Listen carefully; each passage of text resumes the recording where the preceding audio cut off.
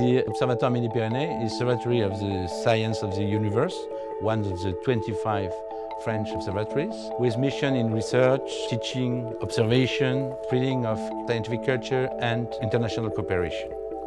We have 7 labs, 2 labs in astrophysics and planetology, 1 lab in geosciences, 1 in oceanography, 1 in aerology and atmospheric sciences, 1 in teledetection of continental surfaces, and 1 in functional ecology. So we cover all the spectrum of research from Big Bang and cosmology to ecology.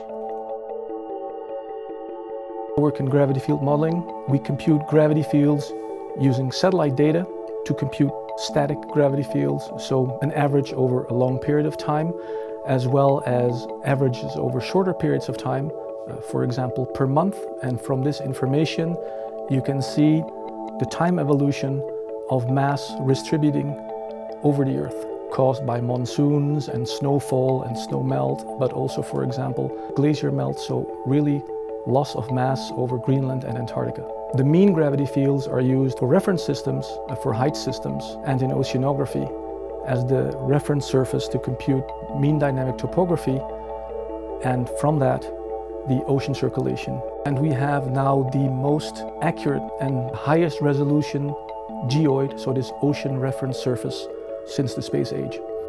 Whenever there has been a recent arrival of magma and a mid-ocean ridge under a plate boundary, we have some chance to find hydrothermal vents. The bottom of the ocean is very cold. Hydrothermal plumes have very high temperatures. Because of the high pressure, the temperatures can reach 300 to 400 degrees Celsius.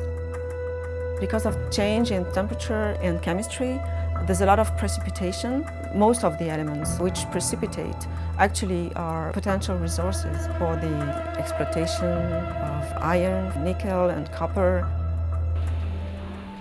We have in the Observatoire Midi-Pyrénées and Laboratory Geoscience Environment Toulouse all the analytical facilities our researchers need to finalize their different studies. We are here in the ICPMS lab where our geochemists can do their different analyses focusing on rocks, water and soil, but also some biological samples can be done in this laboratory.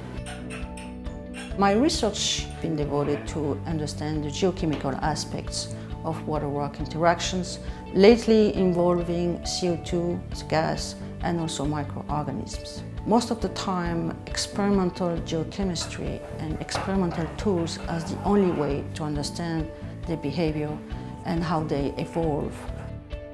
One of the most important applications of this research is the formation and distribution of economic ore deposits of metals.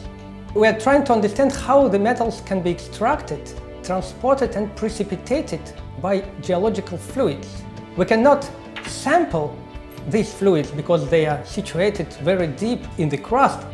By contrast, we can create similar conditions in controlled laboratory experiments and to simulate what happens at depth in our small autoclaves or special cells in the lab. Research is integrating different scales from the mineral scale, where we analyze in details the age and pressure temperature conditions affecting the rocks. And we integrate these very fine scale measurements into regional scale studies that allow to appreciate how deep processes are contributing to the formation of a mountain belt. Mountain belts form where tectonic plates are interacting and converging towards each other. We are interested both at processes that occur at the depth in the root of the mountain belt and also what happens at the surface of the mountain belt. We all know about the impact of CO2, which is related to human activity on the climate, but the climate is also related to how mountain belts form and how they are distributed at the surface of the Earth.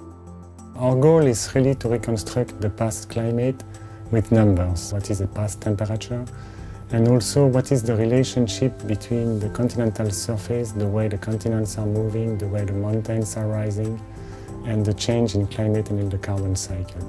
So for that, we are using numerical models, and we are trying to validate our output with paleontological data.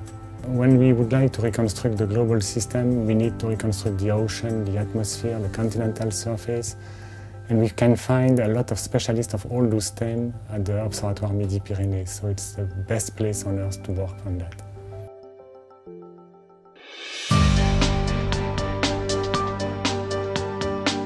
The research in geology that we carry out here in extreme environments is oriented toward the comparison between Mars and the desert of Oman in the Arabic Peninsula, because we are trying to connect lab work, field work and spaceborne observation.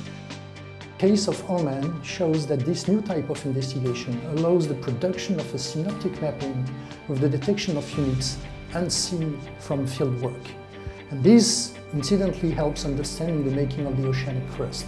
On the planetary study side, the training of this methodology and its validation with terrestrial ground truthing made possible to chart totally unknown terrains and units on Mars.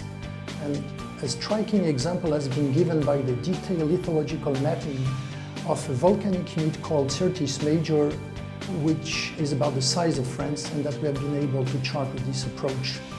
The Observatoire Midi-Pyrénées is a unique lab in France, where people from different specialties in earth science work in very close association with astronomers.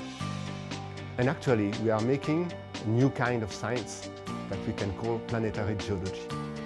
One of the main issues for the future of the Observatoire Midi-Pyrénées is to reinforce our multidisciplinarity in order to better understand the Earth system. And we have to better develop the interdisciplinarity between all these areas in order to understand better the interaction between the different envelopes of our Earth system.